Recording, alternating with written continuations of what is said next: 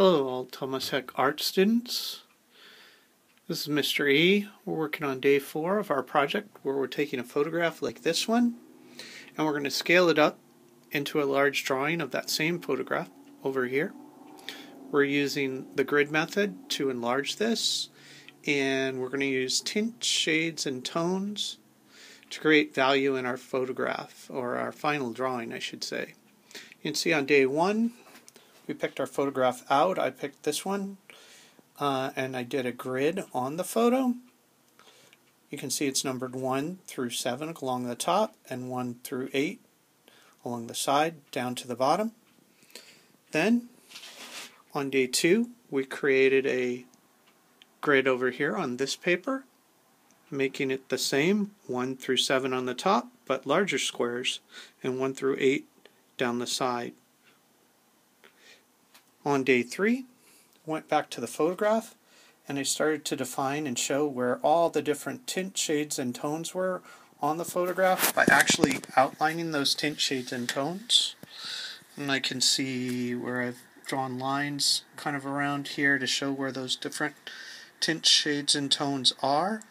This took me about an hour on my photograph to do it because he's got a lot of different values on his face there. It's kind of hard to see just looking through the camera, but there are a ton of different values on his face.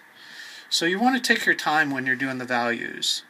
Today, if you've already done all the values, which you should have, we're going to move on to going ahead and taking this photo and then moving it to drawing it over here. So we're going to replicate it across to our final drawing.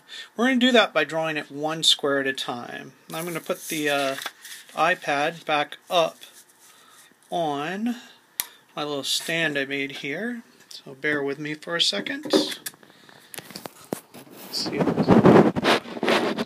And there it is.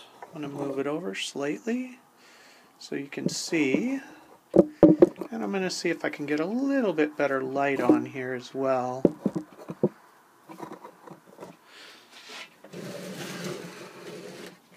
There we go, slightly better light.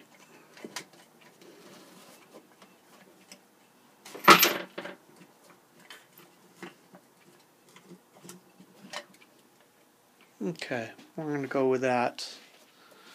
Okay, so when you start to do your transfer of this over from this to this, what you're going to want to do is pick out a square you want to start with. I'm going to start with this square right here, number 7, and that corresponds to this square over here, number 7. So everything that I see in this square, including the lines that I used for my values, I'm going to transfer over.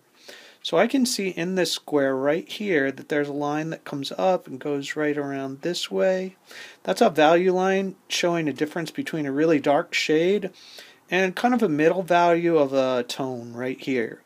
And then there's another tone down here, and I even think there might be another tone right there. I'm going to add that in right now. So that's what I'm going to do right now. I'm going to go ahead and I'm starting right here at this portion, and I'm trying to follow the line I already made. I'm going to go up and I'm going to come down just like this, and I'm going this way, there, and then I see there's a line that comes up this way, and another line that goes this direction, comes here, and that's that area I see right there.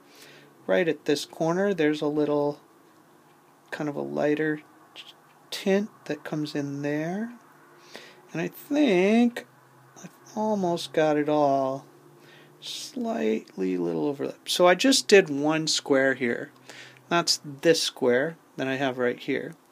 Now I'm going to move over because that square is pretty dark, so it can see on my iPad that it's pretty hard to see there. So I'm going to move over and I'm going to go ahead and do this square next. That's square 5 across and 1 down. So I'm still on square 1, and that would be square 5, 1 right there. So you can see this line, I think, pretty well through the camera. and I'm going to draw that in next. So it doesn't matter what order you go in as far as these lines go, or which square you do first. I'm actually going to erase that because I don't like what I did there. And I'm going to redraw that, and it looks like to me that line is a lot closer to the top, more like there, and then it comes down this way, and then it exits just before this corner. Then I'm going to come down here because I see a line that comes in here and goes that way. So I'm going to go ahead and draw that in. I would like to point out that I made this grid here on this paper a lot darker than I probably should have, and I did that mostly because it shows up on the camera better. But if I was doing this in the classroom, you'd barely see the grid, because ultimately you don't want this to look like a picture where the guy's behind like a chain link fence or something like that. You want it to look more natural. So I would say if you want to draw yours a little lighter, feel free to. So there I've got square 5 crossed and 1 down done. I'm going to go right below it and do that square there too. So I can see there's a connection here, right there, where this comes in and goes that way. There's also another little line that kind of comes out of that, and it goes kind of up into this corner, which makes me see that I skipped a part right here that needs to be there. So I've got that all in. I'm going to keep going on this one, this one's fairly detailed. There's a lot of lines in there. So I've got a line that comes up, curves down, and goes into that corner. And there's a little line that comes that way. If I go over to this side and I look, I see there's a line that goes like this, comes down, and it goes up and kind of touches here. Then I look over here and there's a line that goes this way, kind of comes across there. This is a very detailed part right here. There's another line, so this goes here. I'm going to look at it again. It looks like I missed a line that comes in there, so I'm going to do that one right there. And then it looks like right about there, there's a line that comes, and it kind of comes around this way, and then it goes into this corner, and then underneath that there's a line here. There's another line that kind of curves around there.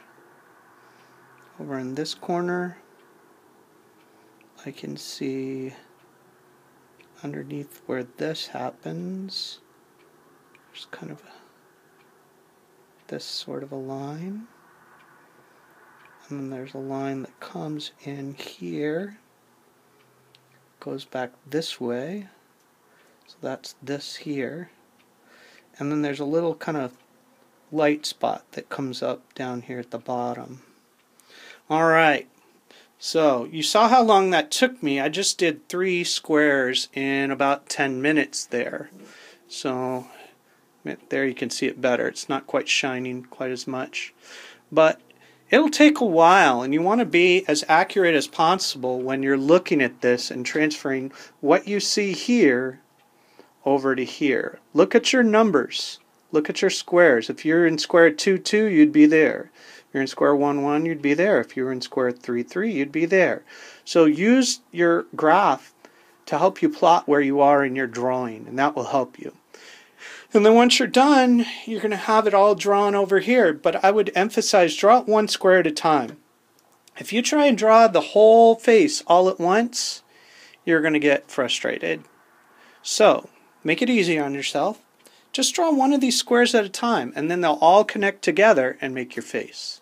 I hope that was fun. I hope that helped out. kind of doing a review of the written project that I had for last week, and I thought these videos would help with that. So I hope you guys are doing well. Remember, if you need any help, I do have office hours, as far as email office hours during the day. I check from 1 to 2, and you can always email me and get more feedback from me at erlenmeyer@lesd.k12.az.us. And my first, or my last name, Erlenmeyer, is spelled ERLENMEYER.